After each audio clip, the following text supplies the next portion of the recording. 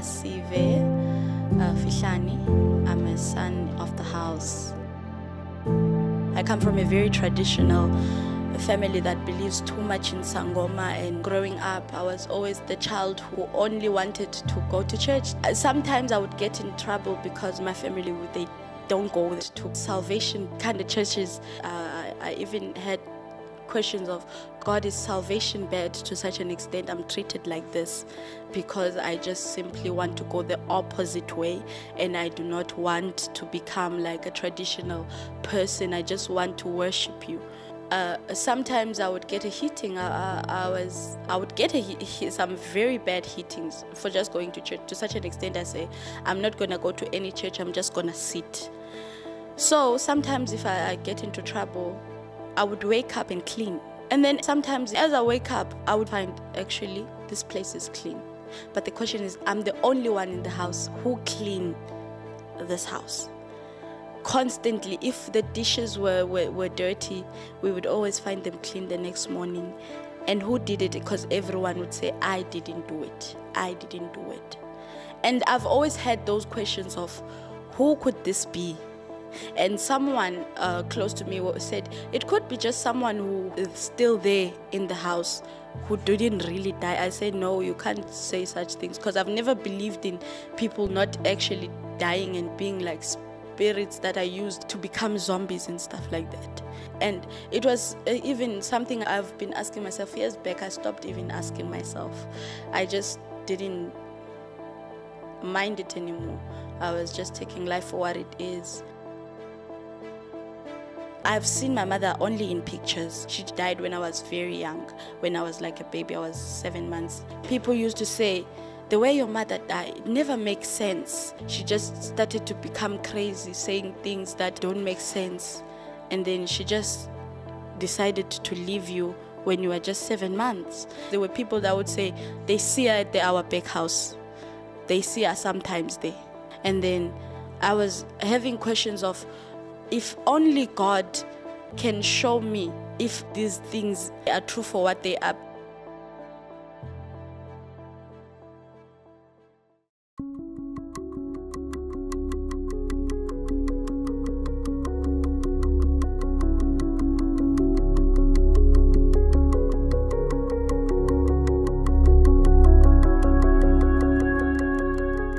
I was very skeptical, very scared of going into the realms. To me, the experiences from people that have said what they've been able to encounter, and they just sound so scary. And I got a first-hand invitation today to actually know what that feels like. Yesterday night, I had an encounter before today.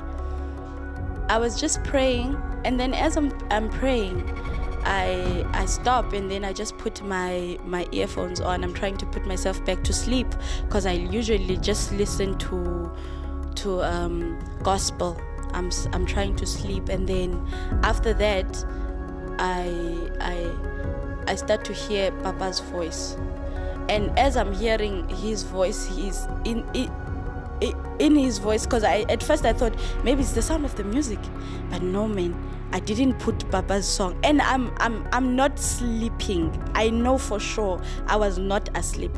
I was like, this is Papa. And as I look on the side, I see him. He's wearing all white, and then he said to me, go to the nations and fight.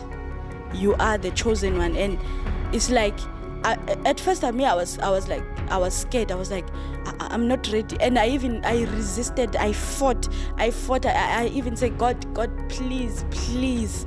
When I pray, I wasn't praying for the realms. I was just praying. I'm not ready. I am not ready. And then I didn't know that even today I would go.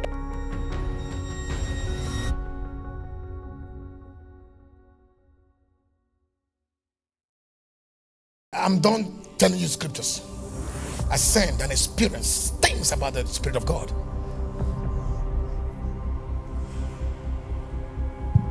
God moved Adam and Eve out of the realm into the natural world. Redemption qualifies us to re-migrate to Eden. Wake up.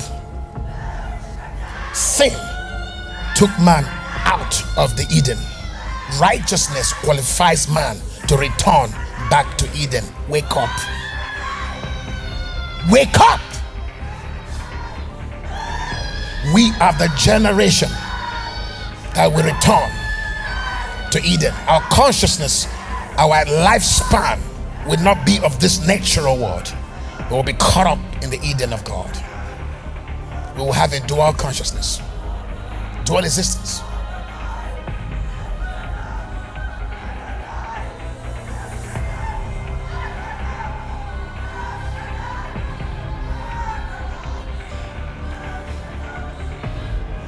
Can you hear that? El Shaddai.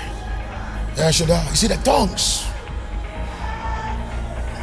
The long-breasted one. Oh, Adonai. El Shaddai. She's there. She's there. She's there. El Shaddai. Fearful.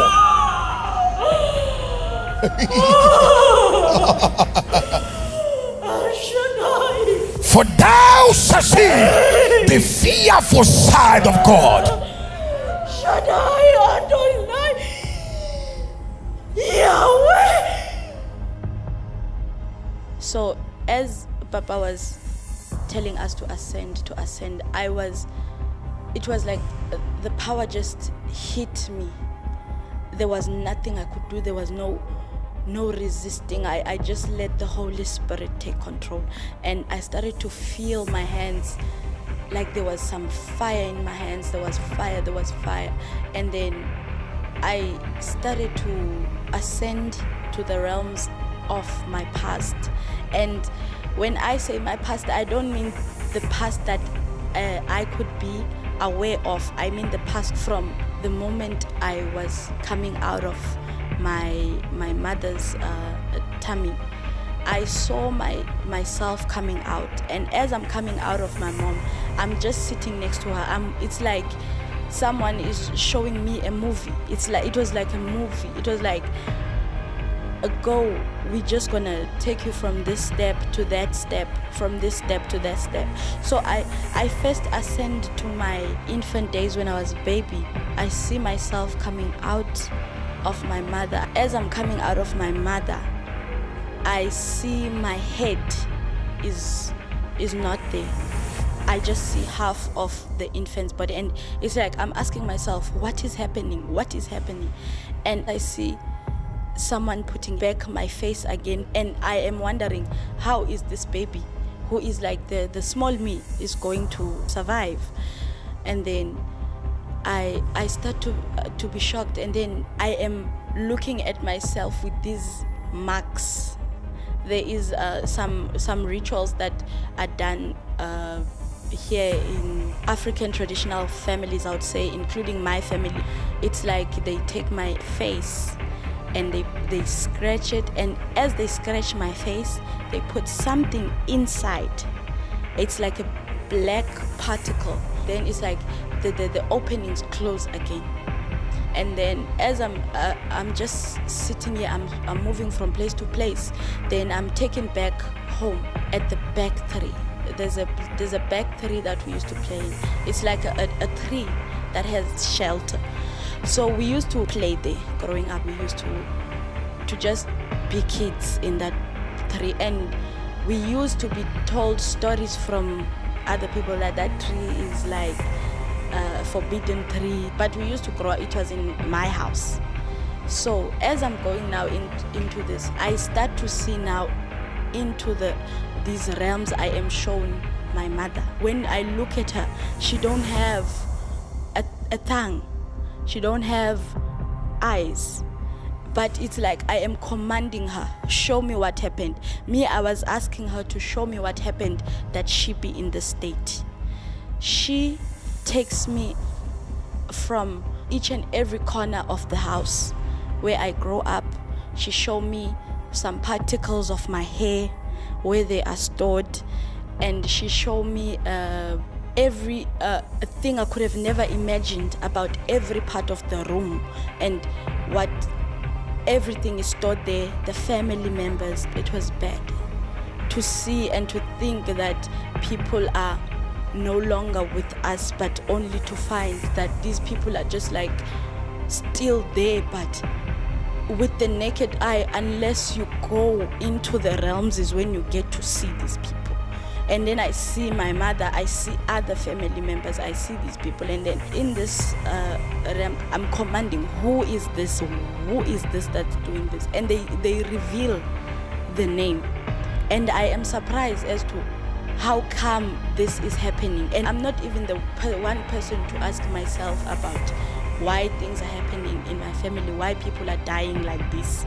But I only to come to find out that these things that have been happening are things that are happening from generational curses and family altars that are unpurified, I would say. I come from a very big house back home, so there's lots of rooms. There was this particular room no one else was supposed to enter, but me, I was always the one commanded to go into that room. And as a child, my grandma would say, this room, I trust you to clean it because there's some money there. There is money there. I trust you are the one who's supposed to be cleaning this room. And I would be cleaning, trying to maybe spring clean. You'd see money coming out. You'd see money coming out, and then there would be money, like not money kept in one place. And I never, till I had to go into the realms today, knew the reason behind that money and how it got acquired. And I start to see now a place where I used to play in as a kid. In this place, there was a family kral where we do rituals if ever there has to be some initiation of some sort.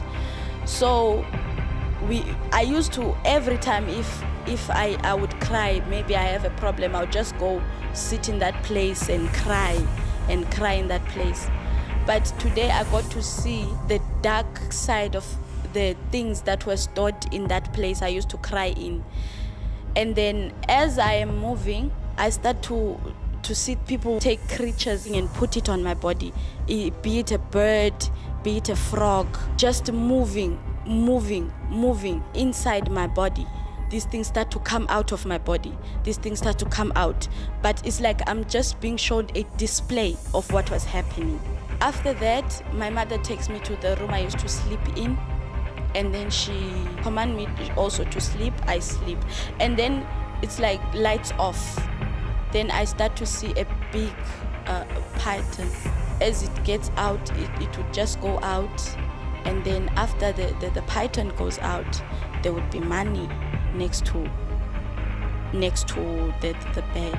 And I have to say I need deliverance, because what I have seen is like I was being used for some spiritual money, for people to become famous using my body.